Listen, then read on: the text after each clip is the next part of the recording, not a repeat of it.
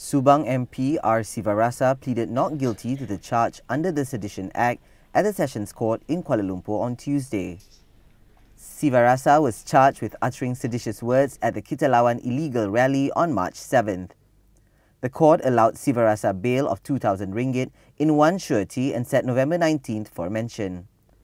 Sivarasa says that his charge should not happen in any democratic country.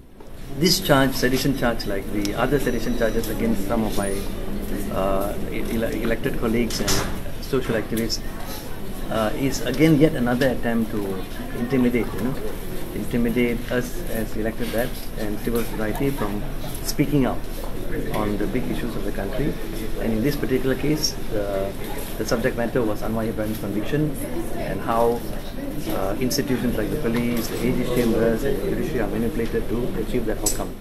This charge today will not be tolerated in any truly democratic society, which will allow for space for criticizing the government and not treat it as something like a crime for which you jail people. Sivarasa was not the only person charged for his participation in the rally.